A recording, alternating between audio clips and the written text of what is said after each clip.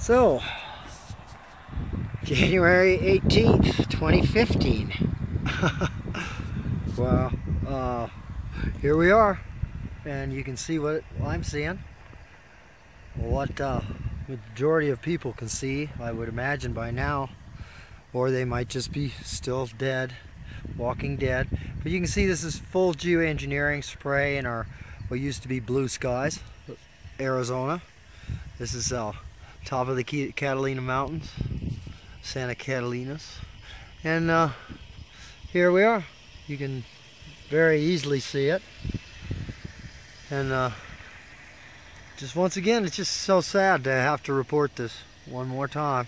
But we're going to use this, and we're getting ready. Class action lawsuit, folks. Here we go. After the